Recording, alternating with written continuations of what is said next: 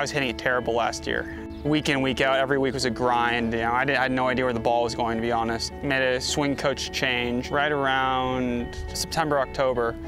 And then just little by little, I saw my swing improving, and by that last stretch in South Africa, I was playing pretty well.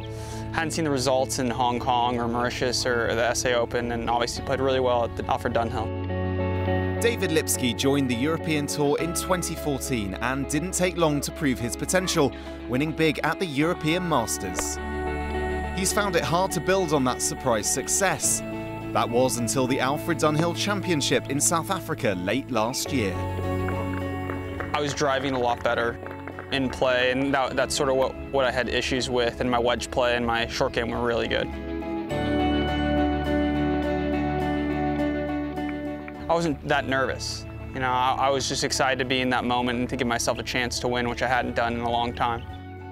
72nd hole, I hit driver 9-iron into this par 5. I have no idea how the ball went so far off the tee, whether it was adrenaline or a good bounce, but you know, it's one shot lead going to the last to an island green, especially on like a hole like that, water everywhere, slopey, you know, hitting it in 2 and just having a 3 putt for the win was nice.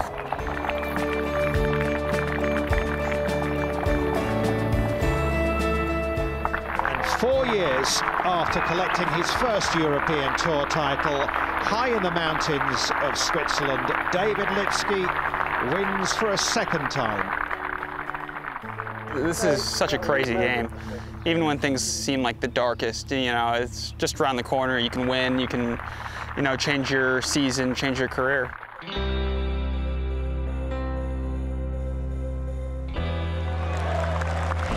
By winning the European Masters back in 2014, Lipsky joined a select group of US players to have won a regular European Tour event. He's not the only American to have cut his teeth away from the home comforts of the PGA and Web.com tours, though. Major champion Brooks Koepka used it as a springboard for success back home.